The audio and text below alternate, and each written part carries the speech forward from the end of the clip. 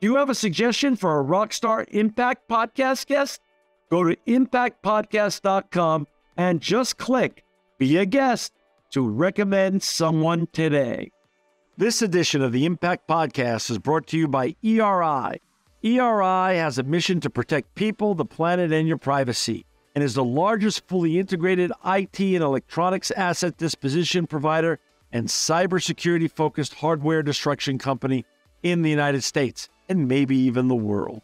For more information on how ERI can help your business properly dispose of outdated electronic hardware devices, please visit eridirect.com. This episode of the Impact Podcast is brought to you by Closed Loop Partners.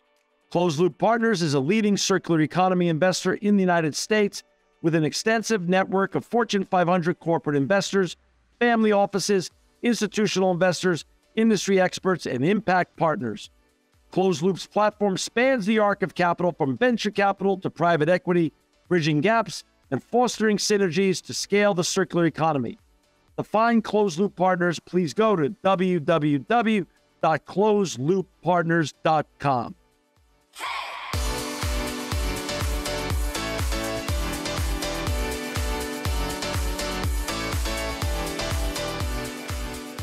Welcome to another edition of the Impact Podcast. I'm John Shigeri, and I'm so honored to have with us today Abbey Carlton. She's the Vice President of Social Impact at Indeed. Welcome, Abbey, to the Impact Podcast. Thank you for having me, John. Hey, before we get talking about all the important and impactful work you and your colleagues are doing at Indeed, can you please share a little bit about the Abbey Carlton story? Where'd you grow up? How'd you get inspired to do this kind of very important and relevant work that you're doing? And what's your journey look like? Sure. Let's see. So I grew up in the rural Midwest. I bounced around a bunch of different small towns. My dad was in hospital administration, so he would, for rural regional healthcare systems. So he would move jobs, and that would mean we would move to a new part of the Midwest. And from this was sort of 1980s, early 90s. Even at that point in time, I wouldn't have had the language to describe it then, but I really saw around me what it looked like when opportunities were starting to go away, or maybe when there hadn't been opportunities there in the first place. A lot of small post-industrial towns where folks were really reeling from plants going away or different jobs going away. And so I think I felt that around me from a pretty young age. And then as I grew up and I went away to college, I had the just good luck of finding myself at Cornell studying industrial and labor relations.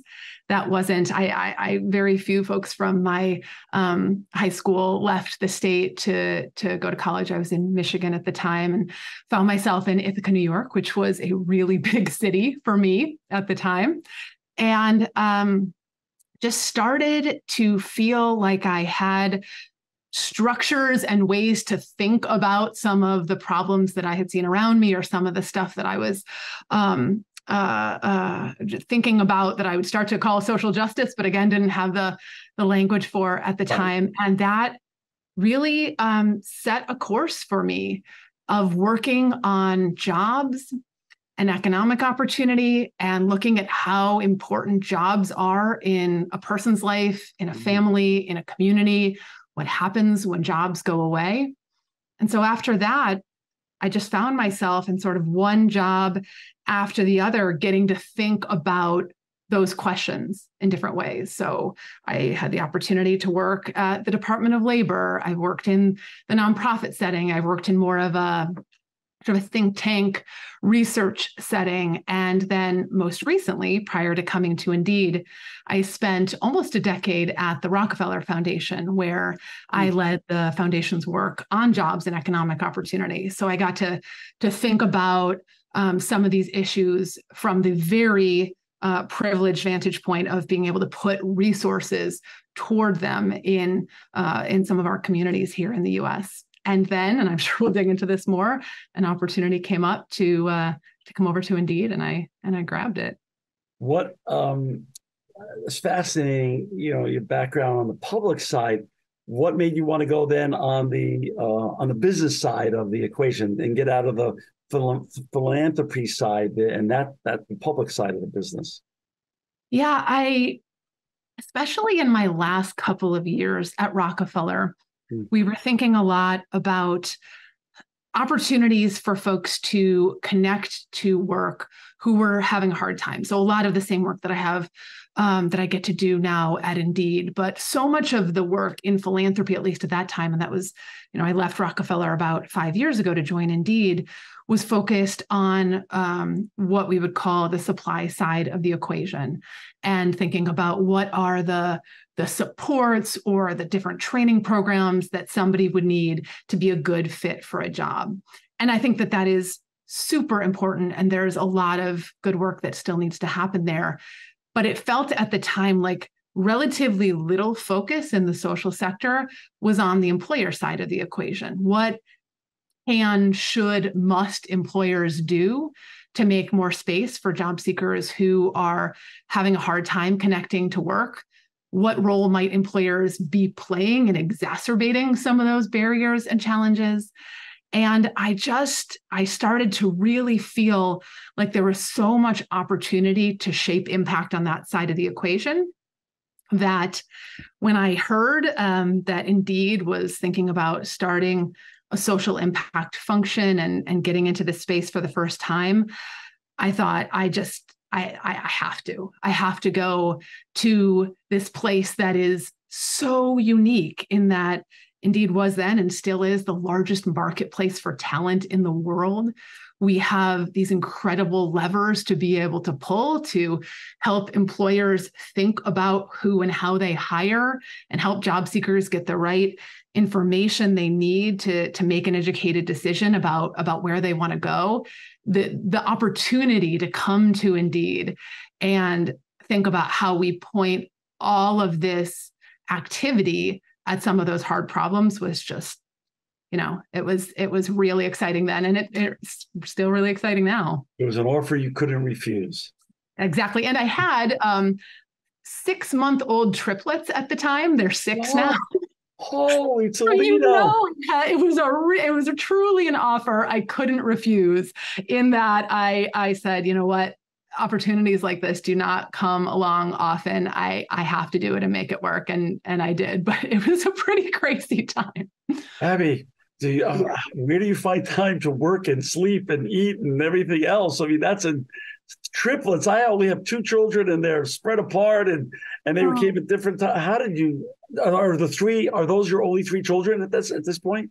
I have an older son as well. So I have an 11-year-old son and 6-year-old triplet son. Mother of 4. And it's wild. It's happy chaos. It's happy chaos. Well, good for you. That's amazing. So about 6 years ago or so, you moved over to Indeed, which, as you just said, is the world's largest hiring platform, which is a huge platform, obviously, and well known around the world.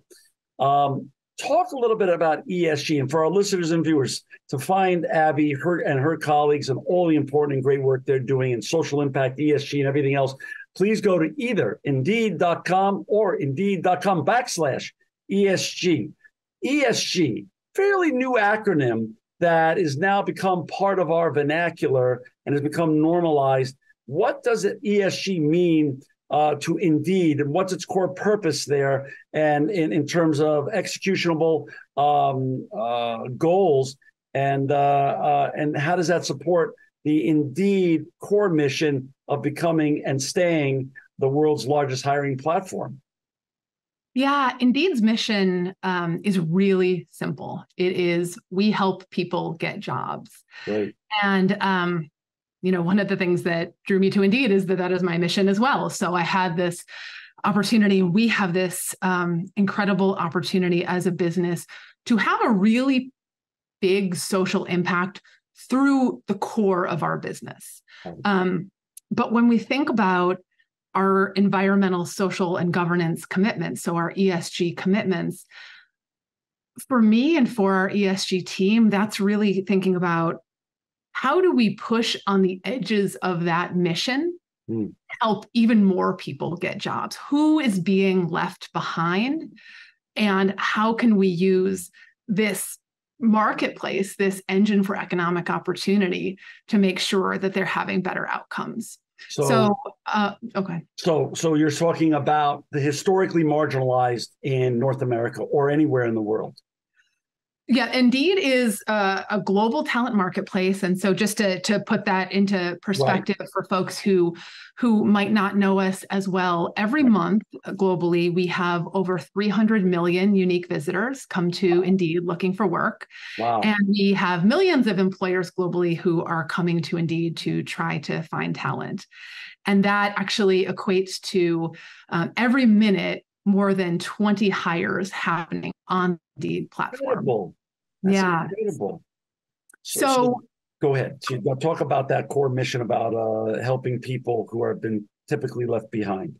Yeah. So when a couple of years ago now, in 2021, it was, we and our parent company, Recruit Holdings, said that we want to come out with a set of bold 2030 ESG commitments that really do what I mentioned, that just embody our mission and push on the edges of our mission. And so we have commitments for each of those areas: environmental, social, and governance. I lead our social commitments on behalf of the company. And those are two big goals, both for 2030. The first is to help 30 million job seekers facing barriers get hired by 2030. And the second is to shorten the duration of job search by 50%. So when you ask about who we are thinking about when we look at that 30 million, we started this work now a couple of years ago. So that list will grow and grow as we think about how these challenges play out in different markets across the world. But a couple of groups that we are thinking a lot about right now are job seekers who have some type of criminal record. So in the US alone, there are over 70 million adults who have a criminal record, and that can create all kinds of challenges when trying to find a job and keep a job and achieve economic stability. And then we're also thinking a lot about people who have built their skills in what you might call non-traditional ways. So they don't have that college degree necessarily, but they have the skills and ability to do the job. And they're finding that it can be a really hard thing to connect to the right job and move up when employers are screening, using things like degrees to screen for talent. And obviously you can imagine across both of those groups, you have a wide range of different demographic groups, gender, et cetera. But those are two big employment barriers in particular that we're thinking a lot about. Yeah. About 30 years ago or so, I was living in Los Angeles during what was then called the Rodney King riots, which are now called the LA riots. Yeah. And I happened to meet Father Greg Boyle, and we co-founded. He was, of course, always the leader of it. We've co-founded Homeboy Industries together. First, it was Homeboy Tortillas, which then evolved into Homeboy Industries. But why I bring all that up is Father Greg Boyle had a great tagline, which was very important back in '93, helping gang-impacted youth and folks that have had potentially run-ins with the law and a record. But it's just as relevant, if not more relevant today. He said his tagline was, "Nothing stops a bullet faster than a job." Yeah. And boy, I'll tell you what, a job really, like you said earlier at the top of the show, can change someone's whole outlook on life and give them a sense of purpose and give them a sense of community and belonging. And boy, the jobs are so valuable. Those are two very important buckets of folks. But another bucket of a group of folks that I've gotten to meet along the way is I've actually been partners with a young man who was blind, legally blind, and started a business with him, is disabled people. I didn't realize just the United States is about 62 or 63 million people that are disabled. But again, historically forgotten and marginalized in by society. Is that another group of folks that are getting more and more access through great platforms like Indeed? Yeah, absolutely. And I think for us, that is we have a multi-layered approach to thinking about really all of the groups that we're talking about. But when you talk about folks who have some type of disability, there's obviously the piece about making sure that our platform serves individuals with disabilities well. You need to be able to come and use Indeed and all of its functionality to be able to look for a job. Then there's a piece where, whether it be skills-based hiring or hiring for, if you're someone who has a criminal record or someone with a disability, it often will come down to some of these same core questions of, what is really important to you when you are looking for a job? And how can we understand better which jobs, which employers have those things, and make it easier for you to find them?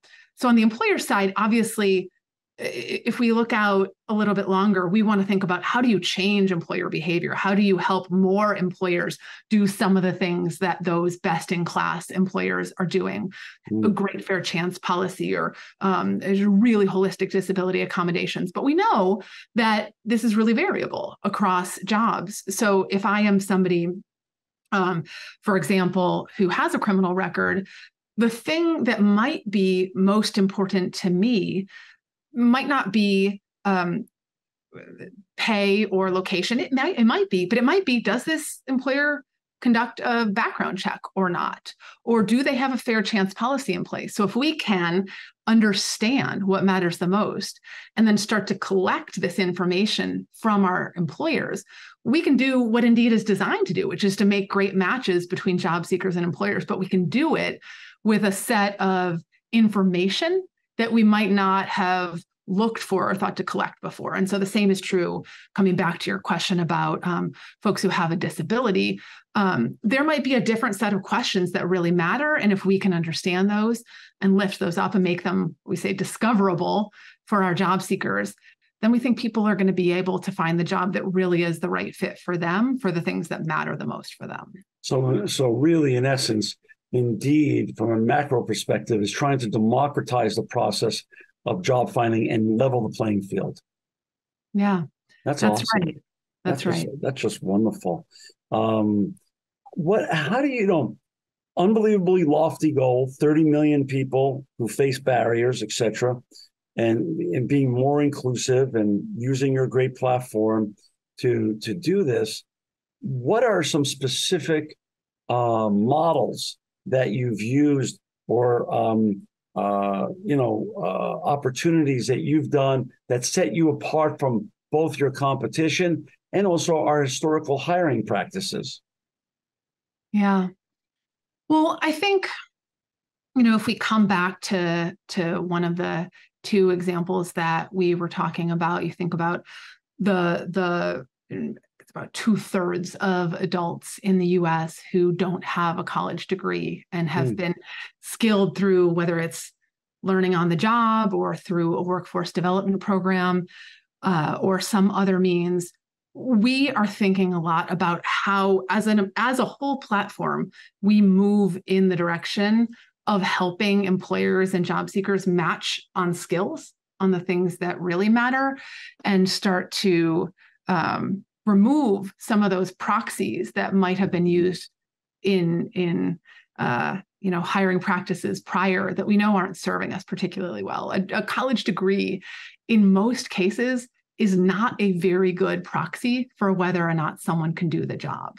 And yet it's a shortcut. It's something that when you have many, many candidates in front of you and you need to make choices, you can kind of understand why some of these shortcuts might have historically been used by the clients who use Indeed and by Indeed. We are a company of over 12,000 employees globally.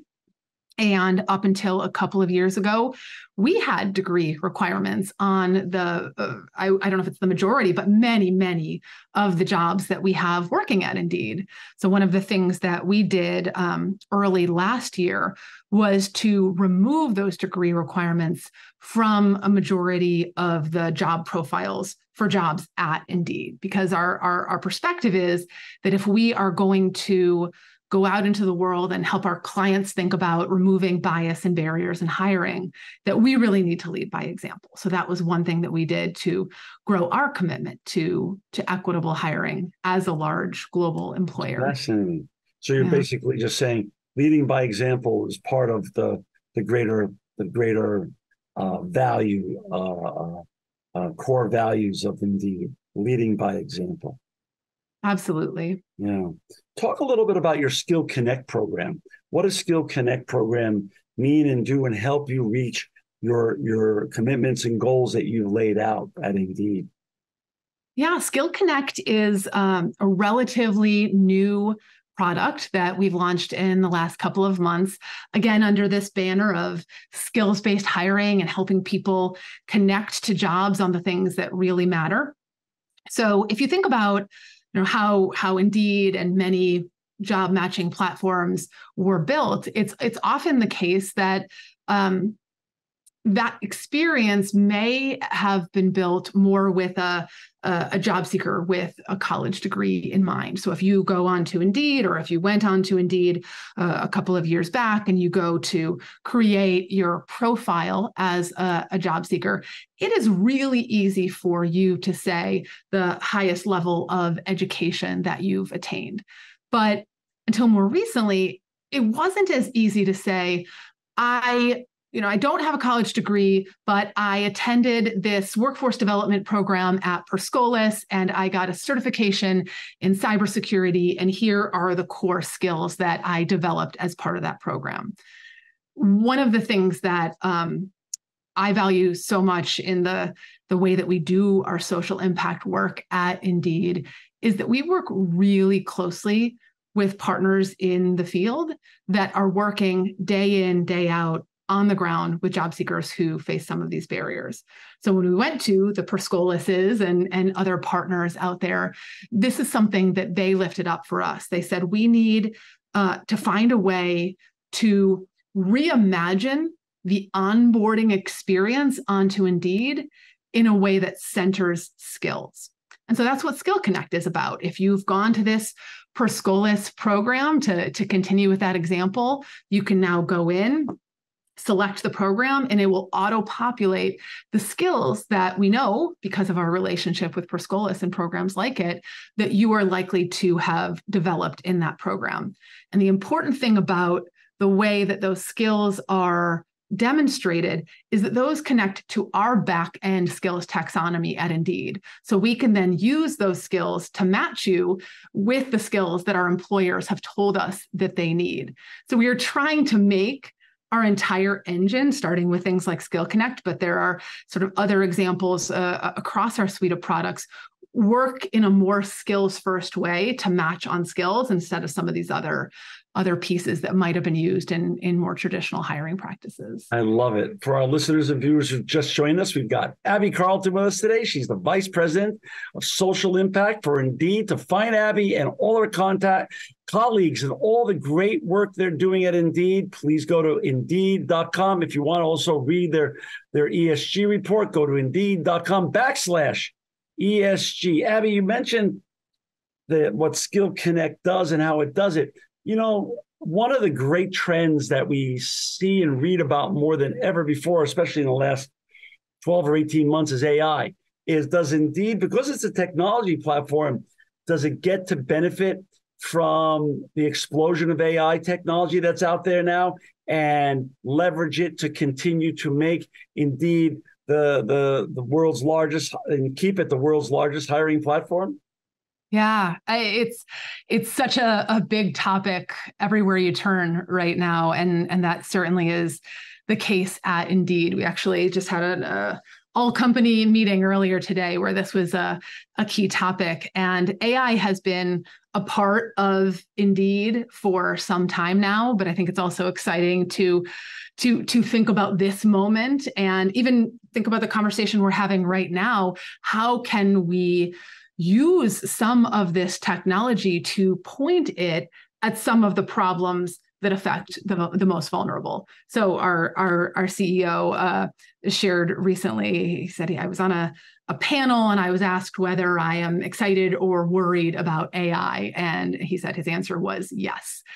And that's sort of how we think about it at Indeed. We see a ton of opportunity for AI to continue to transform the way that hiring happens. And we also see a lot of risk and potential vulnerability that we have to pay a lot of attention to. We actually have within our ESG organization, one of the teams that is in our ESG org is Indeed's AI ethics team. Wow. And that team thinks exactly about this topic, about fairness, about what are the potential vulnerabilities of using AI in all of the exciting ways that we are and want to use it, and just really keeps an eye on those fundamental principles that have to underpin anything that we do around AI. So I was looking at them just the other day, and one of the first principles, this is actually a principle for all of Indeed, but it is job seeker first.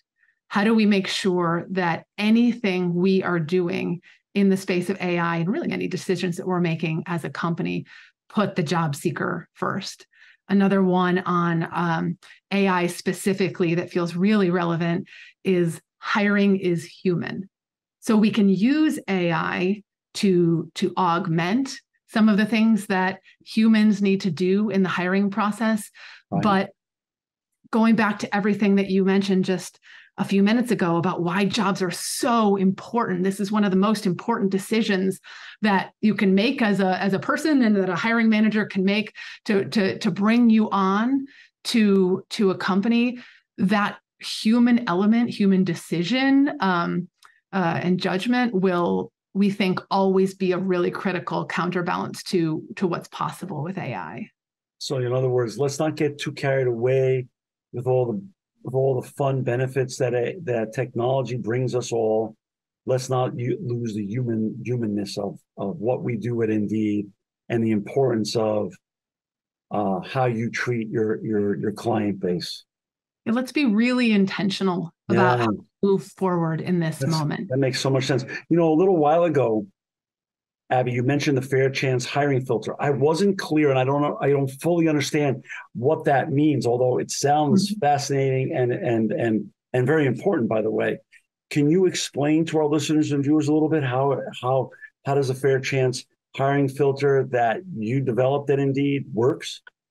Sure. So to give a little bit of background on fair chance at Indeed, it actually is the case that the very first Indeed employee number one, was someone who had a criminal record and had spent several years in prison. And I think it's such an important anchor for this conversation, because we as a company would not be where we are today without so much of the infrastructure that this first employee helped to build. So fair chance hiring has been part of Indeed's story since the beginning. Fast forward to a year or two ago, when we started to think a lot about what we could do in this space when we look at our talent platform. And we realized that a lot of employers were telling us in some way that theirs was a fair chance job, but we weren't doing enough on the back end to be able to sort of categorize those jobs so that we knew that they were fair chance jobs and make it easier for job seekers to find them. You go over on the flip side, on the job seeker side, there were a lot of ways in which our job seekers were telling us that they were looking for a fair chance employer, searching for things like, you have the two boxes on the Indeed homepage, putting no background check or felony friendly in the search box. But again, it wasn't easy to translate that search into a ready set of jobs that were in fact fair chance jobs. So we felt, we're all about better matching for job seekers and employers. We can enable better matching for job seekers with a criminal record and employers who have already raised their hand in some way to say that they are open to hiring those job seekers. So it was a sort of two sides of the equation. On the employer side, we both got a lot better through our back-end taxonomy of understanding the ways in which a fair chance commitment showed up in a job description. We added a question into the job posting experience. So if you are a small business and you're posting your job on Indeed, there's an opportunity for you to say that job seekers with a criminal record are encouraged to apply. And then on the other end, we built a filter so that instead of sort of doing these different searches and hoping that they would find their way to those jobs, our job seekers could simply say, show me fair chance jobs where I live or remotely or whatever the criteria would be.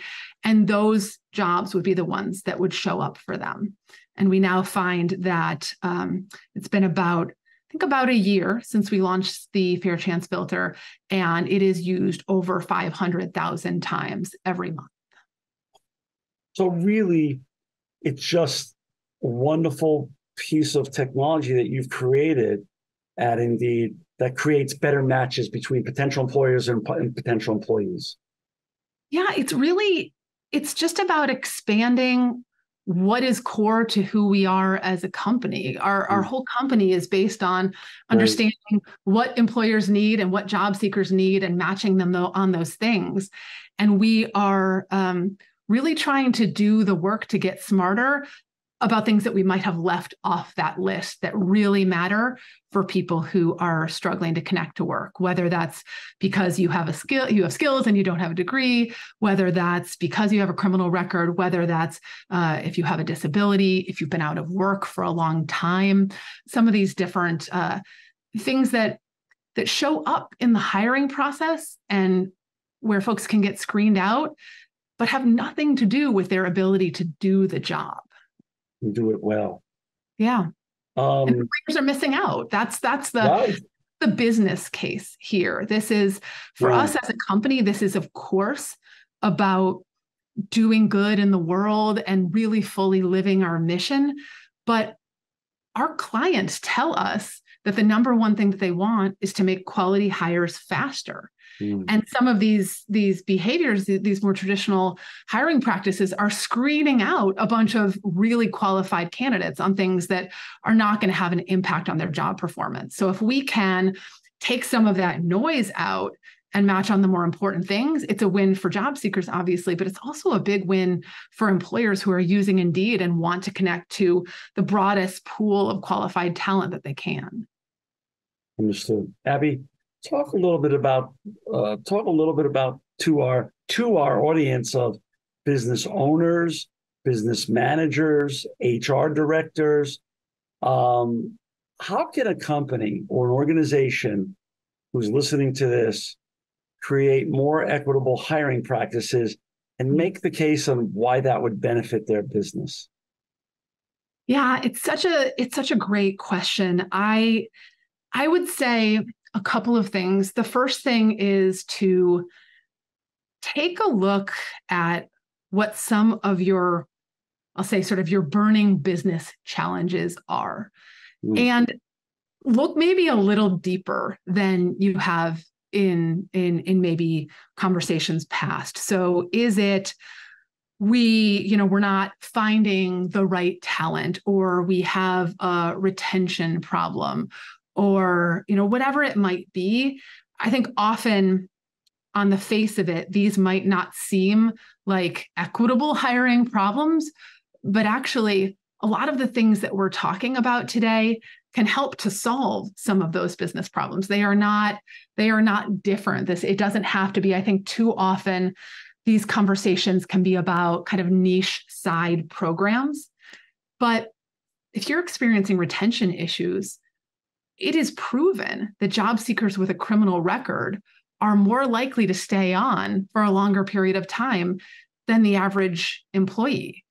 It is proven that a college degree is, for most jobs, not a good metric, not a good proxy of who's going to be a good fit.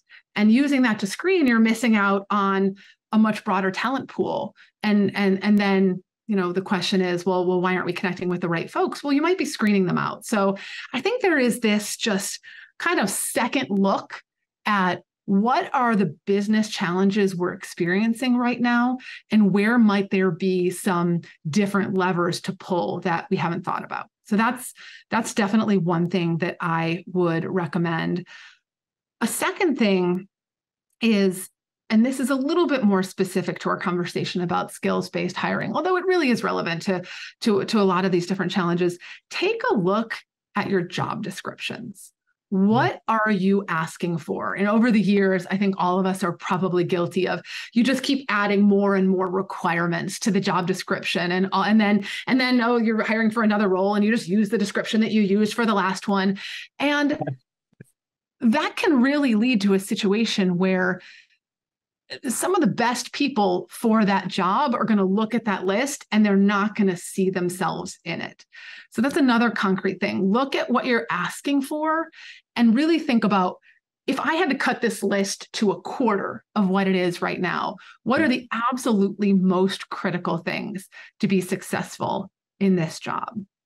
And then maybe the last thing that I would say, because this can feel sort of daunting or overwhelming or where to start. And I'm, a lot of small businesses in particular, people are just, their heads down, they're doing a bunch of different jobs at the same time. It can be really difficult to say, oh, let's rethink our practices in a fundamental way. I would say, find a partner. You do not have to do this by yourself. I mentioned, this kind of group of partner organizations that we have the privilege of working with at Indeed. Some of these are community organizations that specifically serve job seekers with a criminal record. Others, like Goodwill, are organizations that are in communities across North America who are helping to support and train people who have any number of barriers to employment. Find some of these local organizations in your community and work with them. They know the playbook. They have the job seekers. They can help you to take that first or second step toward thinking about more equitable hiring in a way that's not going to require you and your team to totally pivot away from some other things that are taking up all of your day as you're trying to run your business. So those are a couple starting points that I would recommend for folks. And indeed, as we discussed earlier and as you shared earlier, walking the walk before talking the talk is very important. So you said in recent times you took off a lot of the requirement for college education and your own hiring there at Indeed. What other strategies and approaches have you taken at Indeed with regards to your own internal practices that have succeeded and that you are excited about sharing with the world and having others follow suit? Yeah, we are so lucky also within our ESG organization. Another pillar of that work is our diversity, equity, inclusion, and belonging team. And they are really in a pretty holistic way thinking about these questions that you and I have talked about. So my role is largely to think about, how do we help our clients and our job seekers achieve more equitable hiring on our platform. All of that then through our diversity, equity, inclusion, and belonging team is also pointed inward to think about how we can live those values and be a more equitable employer. So there's a lot of really exciting work going on. I will highlight one piece that feels really relevant to what we've been talking about. I mentioned fair chance hiring has been a big part of Indeed's DNA since the beginning. One of the things when we made a public commitment around fair chance that we started to better understand, and this might be true for others who are listening, we had pretty progressive background check policies and adjudication policies already. But what we realized we hadn't done well is make our fair chance commitment public. So here I'm talking to you about how we have employers coming on the site and telling us in myriad different ways that they have fair chance or second chance programs. We realized that we weren't highlighting that enough as a global employer. So we went back in and we made our commitment much more public. It is now in all of our job descriptions. So that was one thing. It's always sort of peeling back the onion, right? You as you do this work, you will take a step forward, and it will make clear to you a bunch of next things that you can do to continue moving in that direction. So we made our commitment public, and then importantly, coupled with that, we realized that we needed to make sure that our recruiting team and that hiring managers understood in practice what that commitment meant to us as a business. So we made some investments over the last couple of years in making sure that it wasn't just a behind the scenes commitment or a public on paper commitment, but folks felt like they were empowered and had the resources where they sit to really live the commitment. So again, all of this, I think a headline for this work is that it is always a work in progress. We are on our own learning journey as a large employer. We are on a learning journey as a talent marketplace that wants to do better in this space. And we get a lot of that really from listening to our job seekers and our partners. So we're really grateful for them. Abbey, speaking about learning journey, what have you and your colleagues have indeed learned post-pandemic with regards to potential employee hiring practices and what employees want now prior to pre-pandemic? And the same goes on a duality or concurrent basis. Same thing goes for potential employers. How have their hiring practices needed to be adjusted in a post-pandemic world? It has been such a journey, hasn't it? Right. I feel like we're still on it too, right? You've seen this fall, or I guess we're not quite in the fall yet, but this summer, more return to work announcements. So I feel like the landscape is ever changing, but we definitely learned a lot over the last couple of years. On the employee side, I think all of us, right? I can certainly speak for myself. We found ourselves juggling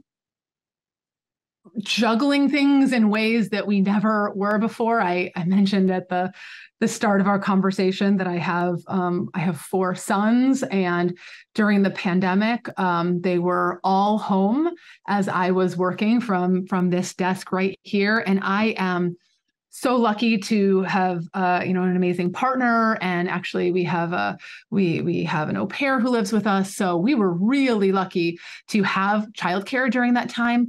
But I would say flexibility is something that it's not new. We all needed flexibility before, but I think, and there obviously you think of. So sometimes I'll have these conversations where we're talking about working mothers. This is true for everybody, but the dimensions are different depending on who you are. But I think the need for flexibility could not be ignored during the pandemic in a way where maybe before we all just said, we're going to make it work and I'll find some way. It really came into the spotlight. And I think that, again, I'll speak for myself, but I think I speak for a lot of other folks.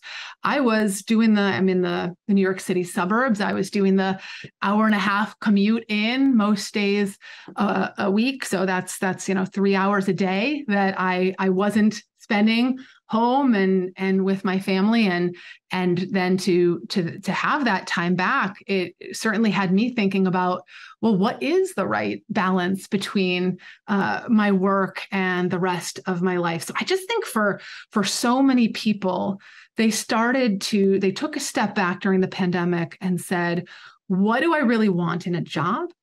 What do I really want in my life? and how can I make those things more compatible? Now, on the employer side, it was such a roller coaster. Companies that had never had to think about virtual work before had to flip that switch overnight. Now we're in sort of interesting hybrid situations where people are back in the office some days and not in other days. So it has really just upended on both sides a lot of things that maybe we all thought weren't up for debate, up for negotiation. And so I think it's going to be really interesting to see. Like, I don't believe that the dust has fully settled on either side of the equation, but it has certainly changed what I think both job seekers and employers are looking for now. Abbey, what are you and your leadership team at Indeed looking for as top priorities in your ESG program in the years ahead? Yeah. So as I mentioned, our goals are looking ahead to 2030. And that's really exciting. I mean, being in a big global company, often you have to be thinking about, the next day or the next quarter, and for Indeed and for Recruit to set these goals, looking ahead now, 7 years, feels really important because we all know that when you set a goal like helping 30 million job seekers facing barriers get hired, there are some really entrenched systemic challenges that lay beneath the surface of that goal that incredible organizations have been trying to solve for many, many, many years. Wow. So the fact that we have this time horizon across which to really think about what is our role as a talent marketplace, what are the levers that we have to pull, what works, what doesn't, trying different things. A lot of this is going to be about trial and error. A lot of it is going to be about having the humility to know when we lead, when we partner, when we need to listen and more deeply understand a facet of the job seeker experience that maybe we haven't understood as fully before.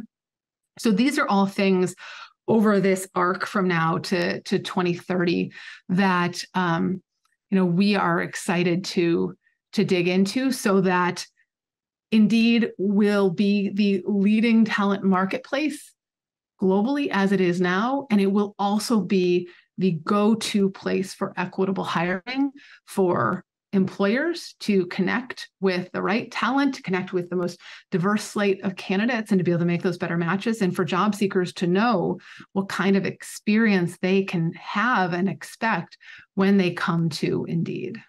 I love it. Abbey, thank you so much for your time and wisdom and your vision today. This is such important work that you're doing.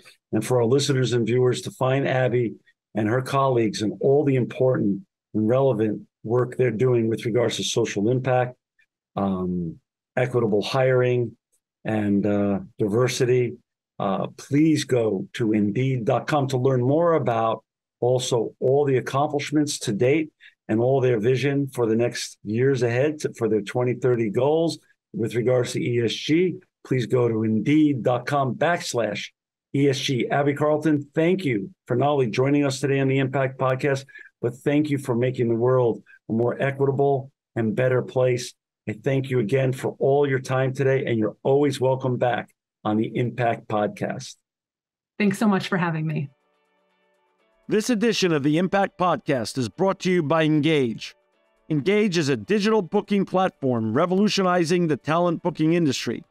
With thousands of athletes, celebrities, entrepreneurs, and business leaders, Engage is the go-to spot for booking talent, for speeches, custom experiences, live streams, and much more. For more information on Engage or to book talent today, visit letsengage.com. This edition of the Impact Podcast is brought to you by ERI. ERI has a mission to protect people, the planet, and your privacy, and is the largest fully integrated IT and electronics asset disposition provider and cybersecurity-focused hardware destruction company in the United States. and maybe even the world. For more information on how ERI can help your business properly dispose of outdated electronic hardware devices, please visit eridirect.com.